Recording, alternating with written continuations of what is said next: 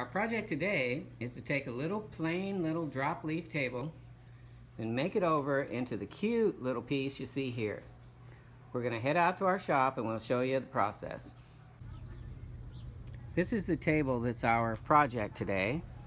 It's a common made in Malaysia drop leaf table. You see them all over. Our goal is to give it an updated and contemporary look, and we're going to show you the process that we use to accomplish that. Our first step is to give the top a light sanding. The grit on the paper we're going to use is 150. See right there? And so we're going to give it a light sanding. Our plan is to make this table a two-tone, so we're going to remove the base from the top to make it easier to apply the different colors to each segment. To get a better adhesion with our paint, the next step we do is we wipe all the surfaces down with this sander deglosser that you get right off the shelf at Home Depot.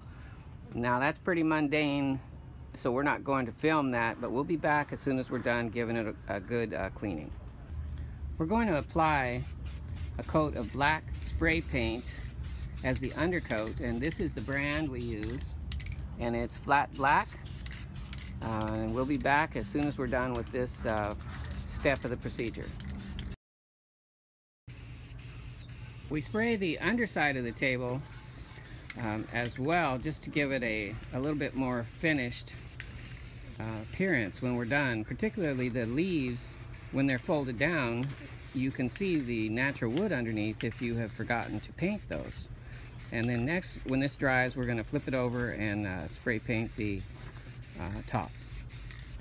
We finished with the black primer, and now we're going to brush on a coat of this teal green that we call Provence, and we'll see what that looks like in just a second.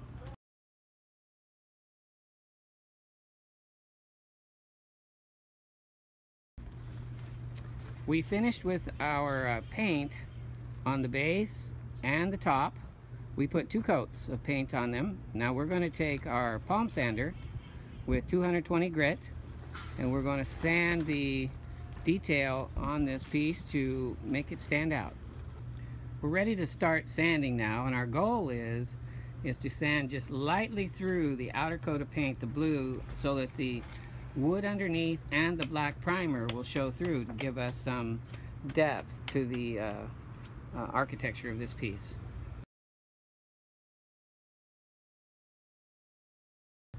Hopefully you can see there how we just sanded the corners and any part that has some definition to bring out that definition. Can you see that there, I hope? So now we're going to do the top. So here's the look that we were shooting for. Just a little bit of definition around the edges.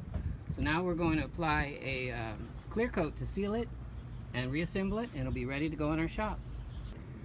For the top of the table, this is the material that we use. It's very durable, easy to apply, and we've had really good success with it. We brush it on. We pour a generous amount of the sealant out on the table and then spread it evenly with our brush. That way we get a good thick coat that'll be durable and give this table a long lasting life.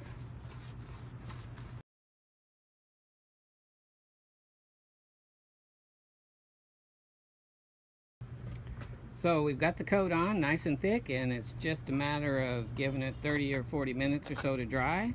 So then we will reassemble the table. Now, since the base doesn't get the same kind of wear as the top, we use this product here to spray the base. It gives us a nice finish and a good sealant. It works really well.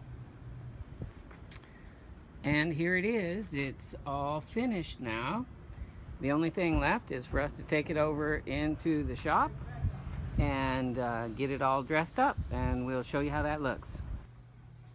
And here it is. all finished, decorated up in our shop, waiting for its new family to come in and take it home. We hope you enjoyed this video as much as we enjoyed bringing it to you. And until next time, we hope you have a great day.